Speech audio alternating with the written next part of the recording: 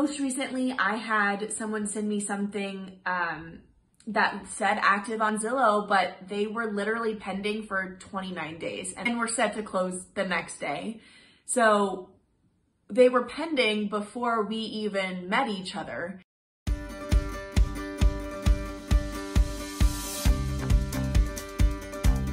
What's up, everybody, and welcome back to my channel. My name is Jessica Dorsey, and I am a real estate agent out in Windsor, Colorado. Today, we are talking about how to make your home search more efficient.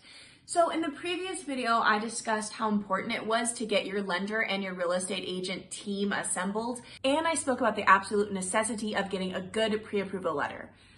This is not a letter that you got online. It's not a pre-qualification letter. This is an actual, they verified income, they saw tax records, they wanted W-2s, all of that sort of pre-approval letter. Once that is all accomplished, it's now time for the fun part. And this is when your real estate agent is gonna kind of take the wheel in this transaction. So the first thing that you wanna do with your real estate agent is establish how you wanna be communicated with. I am an agent that is fine with texting, calls, and email. I do try to keep it to one or two forms of communication unless something is dire, then we move to the third one. But if you are somebody who just wants to be texted, cool. If you just want to have everything through email, also cool. If you need a phone call every day, let me know that, and then we can move forward and no one is getting aggravated about the lack of communication because we've already established what works best for you. So at your buyer's consultation, your agent might have asked you, should probably have asked you what exactly you were looking for in a house, like location-wise, bedrooms, bathrooms. I do really try to stay as close to those things as I can. Every now and then, if I come across something that might be 10 minutes outside of your designated area, I might shoot it over to you and see if you'd be open to it. But make sure that your agent is on the same page with you as far as what you are looking for. That first showing day, I'd like to see between 4 and 6 houses. Any more than 6 and things really start melding together. You're starting to get hungry, you need to go to the restroom, people are getting cranky after the 6th house, so that 4 to 6 house range in that first showing day, I think is prime. You get to see what's out there, you kind of start seeing design aspects that you like or don't like. Telling your agent what is a no-go for you is also super important for us so that we can keep it in mind when we're searching for homes for you.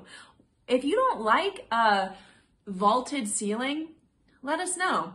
We can't really accommodate a search for that necessarily, but we can give you a heads up that this is in your price range, location, blah, blah, blah, but there's a vaulted ceiling. And then ultimately you can decide if you want to see that house or not. A super important thing when we're starting this home search obviously is location. There's a ton of things that you can change when you're searching for your home, but location is not one of them. If your agent sends you a house in a location that you're not really sure about, go do a drive-by of it. Go at nighttime and at daytime before you go and see it, if you can, if there's time for that. Because if you don't like the neighborhood of where something is for whatever reason, then there's no point in wasting your time to go look at the house. If you're not able to do a drive-by, I would suggest typing that address into Google Earth. It's like a virtual drive-by, and nowadays everything is virtual, so why not do a virtual drive-by? That way you can at least see kind of what the neighborhood is all about and see how you feel about it.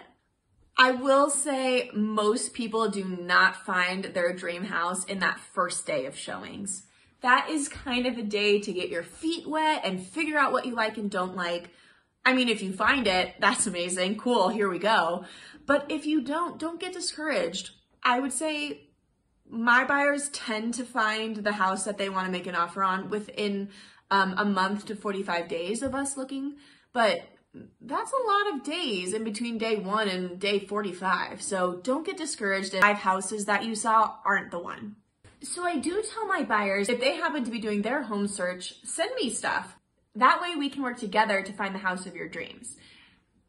Caveat to that is sometimes I will get addresses from buyers that they get really excited about because they found the house on Zillow. The Zillow listing says that it's active. Right now, Zillow is a little bit behind in updating that listing. So oftentimes if you're finding something on Zillow that your agent has not sent to you before, it's because that house already has an offer on it and is considered pending. So don't be too crushed, or don't feel like your agent isn't doing their job if they tell you that the house is no longer available. Most recently, I had someone send me something that said active on Zillow, but they were literally pending for 29 days and were set to close the next day. So they were pending before we even met each other. So just keep that in mind as you're searching on Zillow, and make sure you talk to your real estate agent before you get your hopes up with that. I check listings for my buyers multiple times a day, every single day, 7 days a week. And if something pops up, I'm gonna send it to you right then. Ultimately, I do have people on a daily search results schedule, but you'll hit a point, especially in this low inventory market, where there's not a ton of new listings popping up. So if I have your search to run at 9 a.m. in the morning and I check at 11 o'clock and there's a new listing, I'm just gonna send it over immediately for you to view. It's important for you to then see how you like it so that we can decide if we wanna go out and see it, and your agent can start making scheduling appointments for that.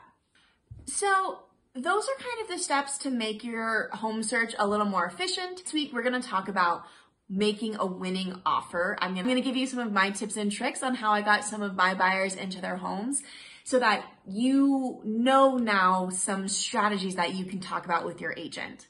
So I hope you guys liked this video. Please remember to like and subscribe. If you have any questions, please leave a comment below or email me at homeagain@jessicadorsey.com. Thanks, have a great day.